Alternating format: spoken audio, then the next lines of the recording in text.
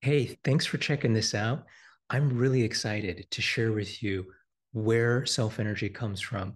To me, this is such a potentially game changing way of looking at it because we all want to live with greater love, greater joy, and greater peace. And if we can really understand where self energy comes from, we can hopefully live with more of it. So first, briefly, in internal family systems, what is self-energy? Self-energy is known by the eight C's. So compassion, calmness, curiosity, confidence, courage, clarity, connectedness, and creativity. And the key question that's utilized in IFS is how am I feeling towards something? How am I feeling towards a person? How am I feeling towards a part? How am I feeling towards a situation? And if there's the presence of any of these qualities of the eight C's, that's self energy. And then we know that there is what we call in IFS a self to part relationship. That's the key thing I want to bring forward, right? Is there's a relationship between self and part. So before I go further, I want to give a quick experiential around this. And what I want you to do right now is just notice in your body what it feels like, just taking a kind of mental snapshot. And now I invite you, if this sounds okay, to bring forward someone or something where love comes very easily for you, someone or something that's just easy to love. So that could be an animal, could be a child, could be a place in nature, could be a piece of music you love. So just bringing something that's very easy to love to come forward and just noticing how are you feeling towards it. So when I do this example with people, people often notice, oh yeah, I feel something kind of softening kind of in my heart area, or I feel something opening or a warm sensation come through. That's self energy emerging. And where is that coming from? So, drawing from wisdom in traditional Chinese medicine, there is a principle qi or life force energy arises out of the interaction between yin and yang.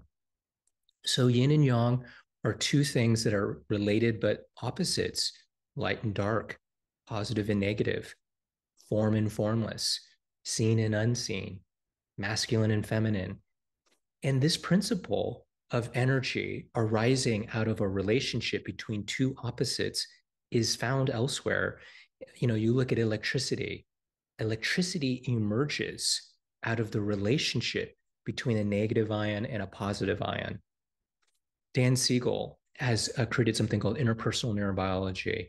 It's also based on systems theory and chaos theory. Anyways, he has a principle that says between rigidity and chaos, which are a yin yang opposite pair, there is a river of well being.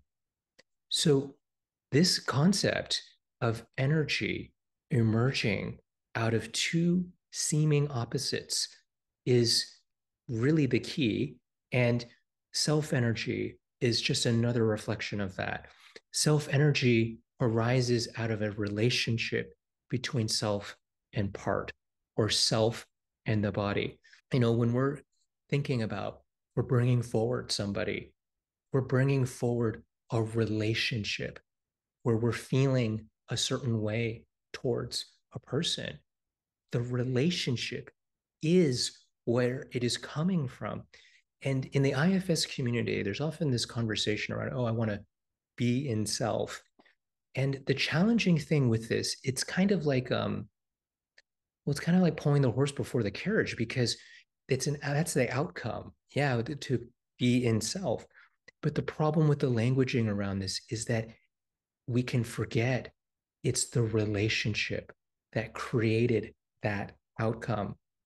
And to me, this understanding this is why that can be such a game changer because we know, and this, what I'm saying is not new in the sense of like intuitively, like there's these sayings like, people remember not what you say, but how you make them feel. So to me, that's just another example of a relationship. It's not about relating in our head with something.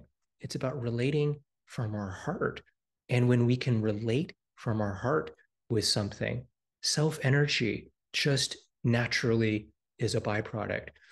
And so I wanted to share this with you all because so much of the magic of what happens with good connection with someone or with a client or a patient or whoever you're serving or you're working with, you notice and you can feel self energy emerging because of the relationship that you have with that person or with their parts.